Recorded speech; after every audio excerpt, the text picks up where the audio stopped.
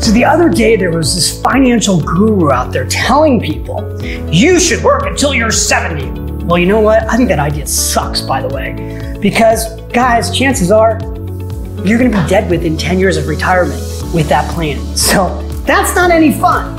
A lot of you watching right now, you got a whole lot of things you wanna do before age 70 in retirement. So I recommend you create a plan that allows you to live rich now.